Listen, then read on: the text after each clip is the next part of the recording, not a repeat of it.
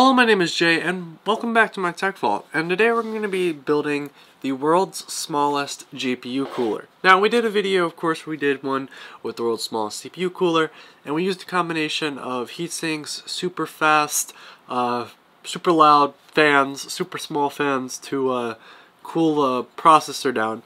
And since processors and GPUs both have different TDPs, we're going to be going with a much smaller card for this time, so that we can actually get a much smaller cooler. So the goal for this video, of course, is to get the smallest GPU cooler. Now, obviously what this comes with is, this is actually a Quadro. I don't even know what the shroud on it was. But this is a very low profile Quadro. It's basically doesn't even have any external power.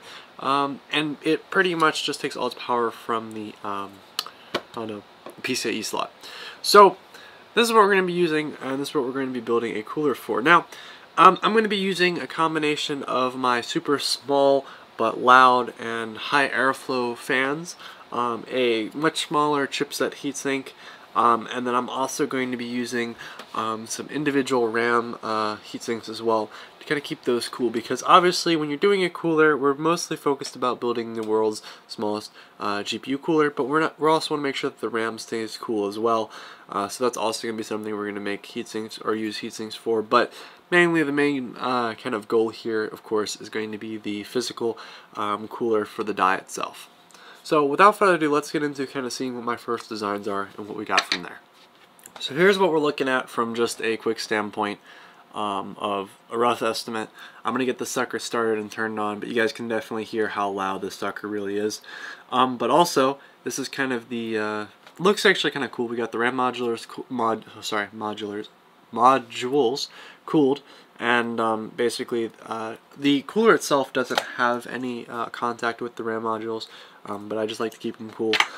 This cooler I'll of course mount in there, or not, you know, we don't really need to do that. In particular, we're just trying going for the smallest, I guess, heatsink possible. But we'll just get this, turn this on, spin this up, and we'll see where we go from there. So here we are with the test of the cooler. I'm going to leave it running for a couple minutes after we get this started. Make sure everything stays cool.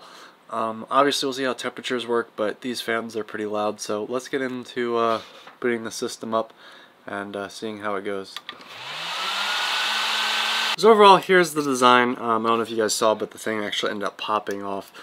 So I ended up using tape instead, but that had a really obnoxious sound and it really ruined the audio, so we're just going to use this. So basically what I went through and did is I tested the put it under like a mid-range stress test, kind of like just using regular applications, you know, Chrome, all that stuff.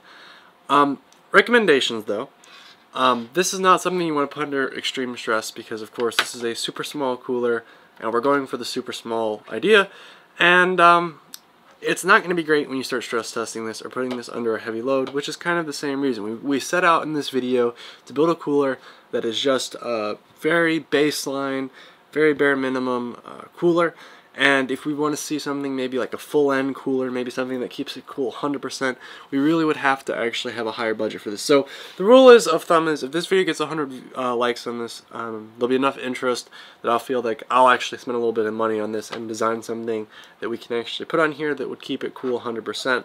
Obviously, with the world's smallest CPU cooler, we're going for something that's bare minimum, the smallest possible, but if we wanted to have something that would keep it cool 100%, then of course we'd have to go through at 100% load and actually have to go through and design something a little bit more, what's the right word, intense, I guess. But if you're interested in checking out the CPU video where we built this really small CPU cooler, maybe check that out. Also, check out my channel for other cool tech-related news, reviews, builds, etc. And pardon my my voice, and I guess I'm a little stuffy at the moment because pollen is out at the moment and it is spring. And oh boy, do I have some allergies. So thank you very much for watching. Hope you enjoyed this video, and as always,